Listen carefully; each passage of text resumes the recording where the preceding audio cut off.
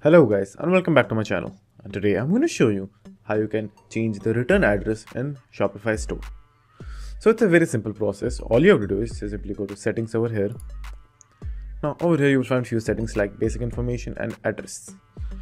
So in the basic information, what you can do is just simply click on edit, and over here you can change your store name, your company name, and then the industry where your store is based upon, like beauty, clothing, electronics, etc. So after making changes, just simply close this, and the main thing that is address. This will be your billing address, your return address, everything. Firstly over here, just simply choose your country from wherever you may be. Every one of the countries are available over here, so just simply pick one, then enter your address, your PO box number or anything like that, and then just simply give a specific detail about your address, your apartment number or something like that. Then enter your city, state and the pin code, and that's it. So thank you for watching, and do like and subscribe to my channel, and take care.